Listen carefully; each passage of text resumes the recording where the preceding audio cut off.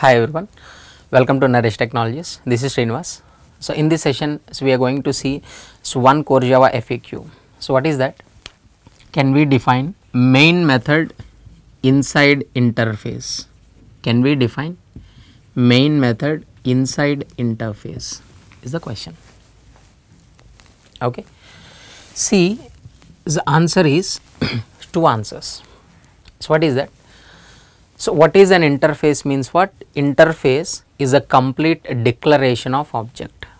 We know that nothing but only abstract methods are allowed.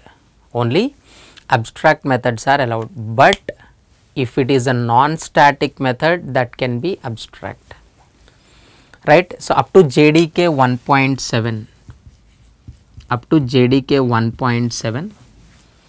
Right, here it is, any method definition is not allowed inside the interface. So nothing but here it is, if you try to define main method inside the interface, so that is not allowed.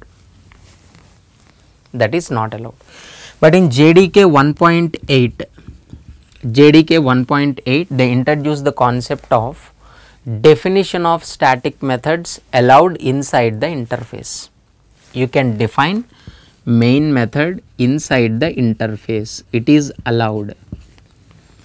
It is allowed. You can define not only main method, number of static methods. How many number of static methods you want to define, you can define inside the interface. But non-static methods you cannot define. Okay. So inside the interface, suppose this is interface. So any name you can give. Any name. Here it is if it is a static methods, if you want to define static methods, definition is allowed. But if it is a non-static method, if it is a non-static method, you cannot define, definition is not allowed. Only static methods can be defined. Non-static methods only we can declare, nothing but abstract methods. Okay.